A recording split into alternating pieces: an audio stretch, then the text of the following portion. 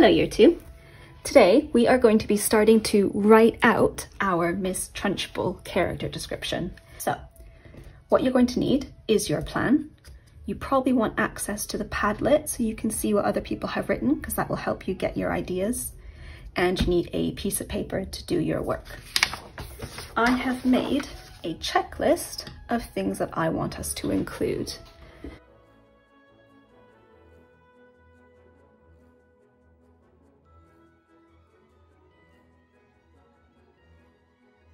So I'm going to be referring to this as we write to make sure that we've included everything.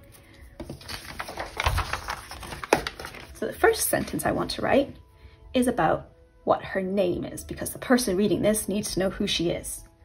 So I'm going to start off with this terrifying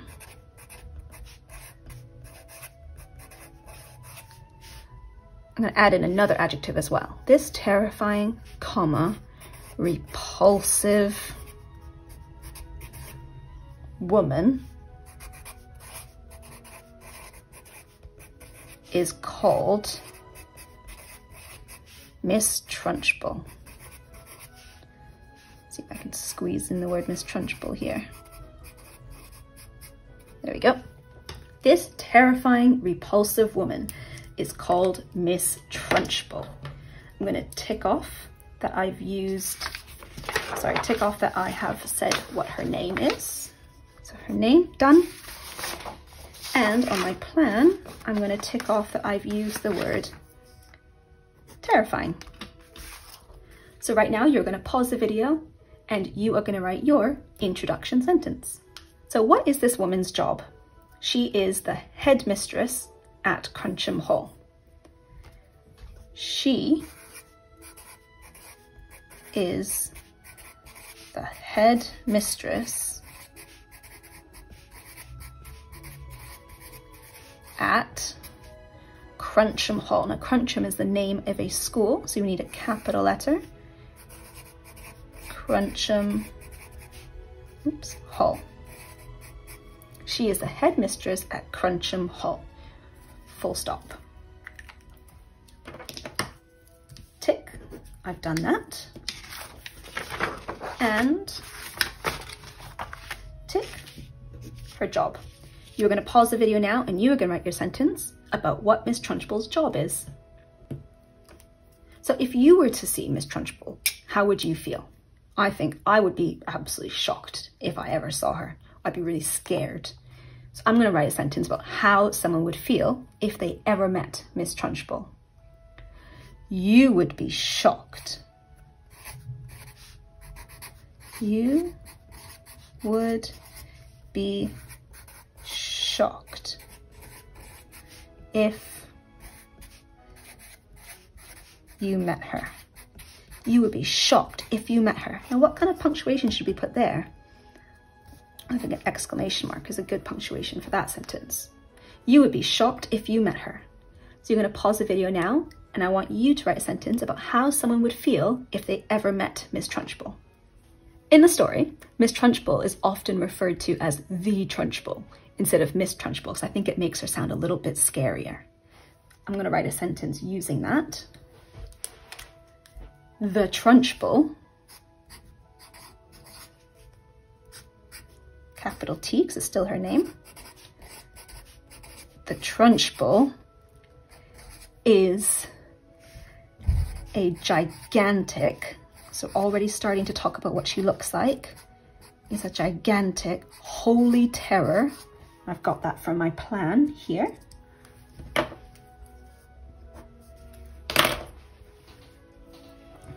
The Trunchbull is a gigantic holy terror who wears very odd clothes. In the book, in Matilda, Roald Dahl says how she wears very strange clothes. Very odd clothes. That's the end of my sentence, so I need a full stop. The Trunchbull is a gigantic holy terror who wears very odd clothes. Right now, you're going to pause the video to write a sentence about how her clothes are a little bit strange. And then I also want you to include something about her personality in that sentence. So what does Miss Trunchbull wear when she is in school? When she's in school, she wears a brown smock with a wide belt, bottle green breeches, and green stockings. I'm thinking we can put that all into a commas in a list sentence. So when she is at school, when she is at, so squeeze it in, when she is at school, she wears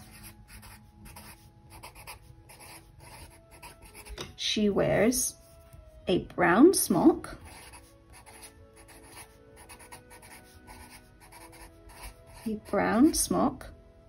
comma, bottle green breeches,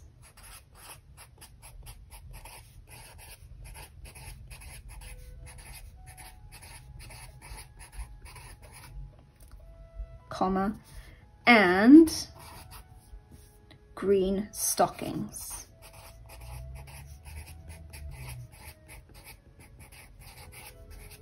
Full stop.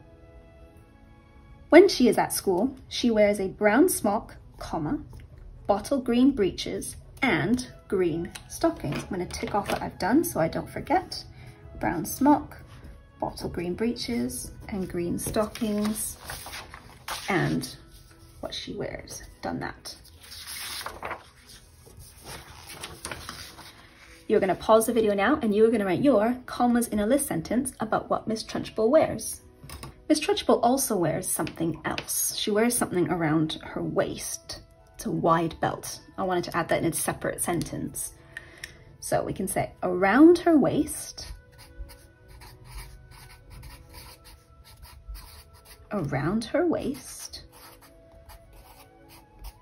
she wears a brown leather belt or a wide belt. You can choose how you want to say that. A brown leather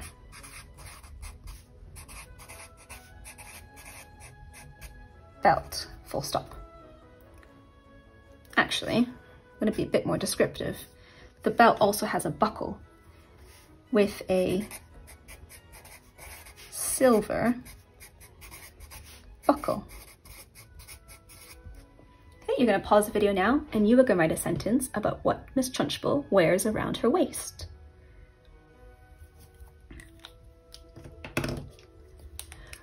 We want to tell the reader what she used to do before she was a head teacher. So we can use a this something something sentence. This Olympic athlete, but she doesn't do the Olympics now. In the book, Roald Dahl says this former Olympic athlete, and former means that you have done something in the past. This former Olympic athlete, an athlete means someone who does sports. This former Olympic athlete has huge muscles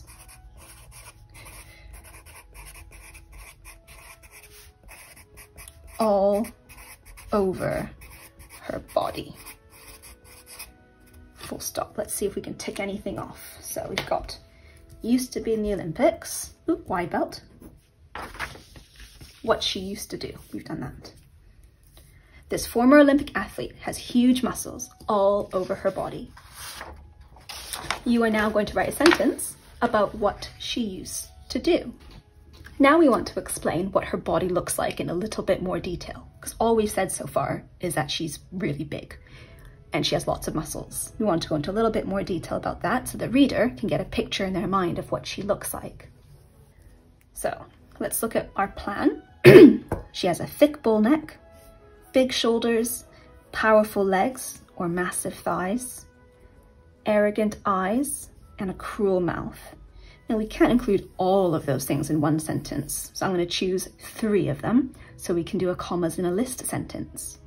I want to choose thick bull neck, big shoulders and massive thighs. Or maybe powerful legs. I think that sounds a bit better. She has a thick bull neck. Now if it's commas in a list sentence, what do I need? Comma. She has a thick bull neck, big shoulders,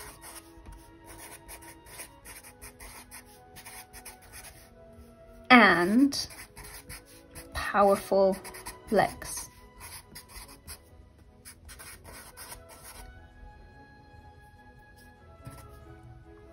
Full stop. She has a thick bull neck, big shoulders, and powerful legs. Okay. You are going to write your sentence now, your commas in a list sentence now about what she looks like, what her body looks like. So what does her hair look like? Her hair, she's got greasy hair. Don't think I've actually included it on my plan. She has, so her dark greasy hair, that's a 2 adjective sentence. Her dark, comma, greasy hair. It's always tied back in a really tight bun. Dark, greasy hair is always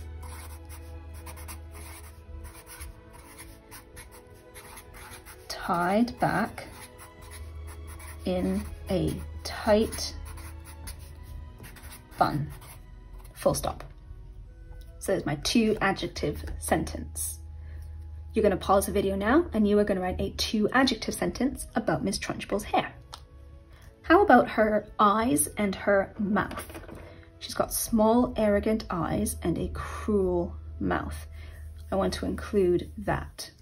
I want to start it with a this something something sentence. This, let's look at our plan. This bloodthirsty head teacher, this formidable female, this tyrannical monster. I think I'm going to include this formidable female. This formidable female has arrogant eyes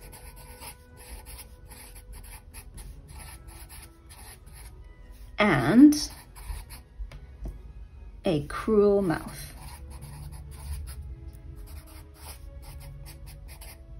Full stop. So let's tick off what we've done. Arrogant eyes, cruel mouth, formidable female, and what have we done on our checklist? We've talked about her body size. We've talked about her face and her hair. I think we're nearly done, guys. Oh, we've used this something something sentences. We've done commas in a list. And we've done 2 adjective sentences. We've included lots of things already in just our first paragraph. There's one last sentence that I want to add. When she shouts, when she shouts, you can see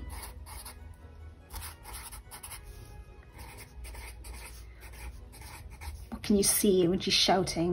You can see her rotten yellow teeth. Now I haven't included that in my plan, I've actually just remembered it. So you don't always have to include only what's on your plan. If you remember something, or if you see something on someone's Padlet, you can always write it in your own character description. Ooh, rotten yellow, 2 adjectives, need a comma there. When she shouts, you can see her rotten yellow teeth and smell her horrible breath. Yucky. Full stop. Right, that's all we're going to do today. So what I want you to do now is you're going to write one last sentence about her teeth or something else about her appearance. Make sure you read through everything that you've done to make sure that it makes sense. Bye, guys.